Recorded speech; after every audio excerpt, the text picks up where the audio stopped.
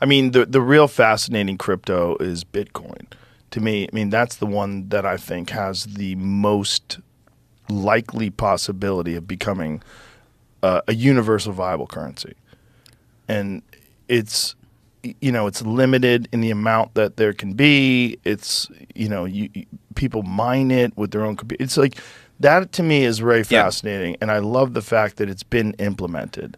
And that at least some, like I've had Andreas Antonopoulos on the podcast, and when he talks about it, he's living it. He's spending all of his money. Everything he gets paid is in Bitcoin. He pays his rent in Bitcoin. Everything he does is in Bitcoin.